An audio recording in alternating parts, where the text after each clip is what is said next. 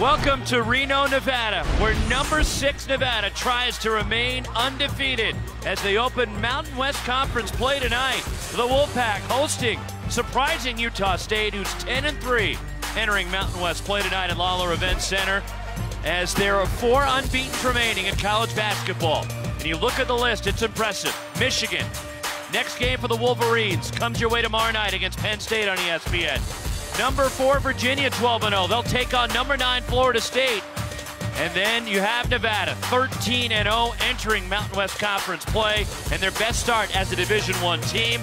And the University of Houston Cougars, Kelvin Sampson, with a win earlier tonight. The Cougars are 14-0. Well, Nevada trying to get to 14-0 with former Arizona standout Corey Williams, Roxy Bernstein. Happy New Year from Reno, and a big game to open up Mountain West Conference play tonight. And for Nevada, they have 5 fifth-year seniors, but the guys that lead the way are the Martin twins for the Wolfpack. Well, you got a treat tonight, a chance to see possibly the best backcourt in the country.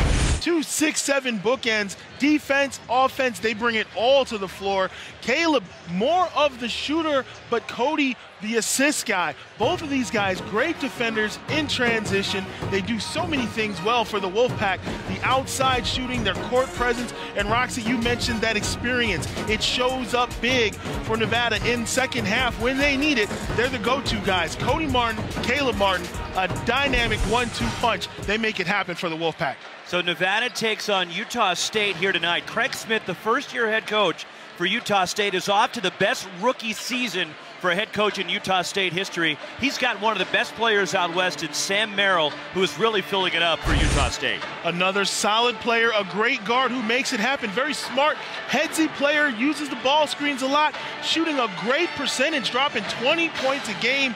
He's somebody they're going to have to focus on because he can light it up big, and he's a great player for the Aggies. So the Mountain West Conference, these could be the 2 best teams in the league, and they're starting league play tonight here in Reno. Utah State and Nevada will get it going. Mountain West Conference play tips off straight ahead from Reno.